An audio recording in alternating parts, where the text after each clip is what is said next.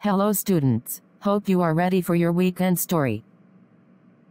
Stories that have morals and messages behind them are always powerful. In fact, it's amazing that just 200 words can be so powerful. The great thing about short story is that these are easy to digest. I wish all of you to listen to the story. Stay happy and stay positive. Here is the story.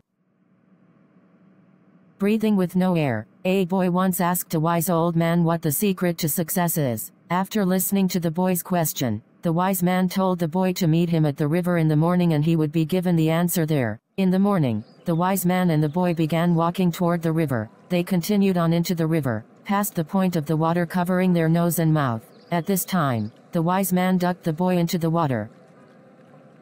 As he struggled to get out, the wise man continued to push him further down. The boy felt a fish slip by his leg and squirmed to get up even harder. The man eventually pulled the boy's head up so he could get air. The boy gasped as he inhaled a deep breath of air. The wise man said, "What were you fighting for when you were underwater?" The boy replied, "Air." The man said, "There, you have the secret to success. When you want to gain success as much as you wanted air when you were underwater, you will obtain it. That's the only secret." Wow, great story, ma'am. What is the moral?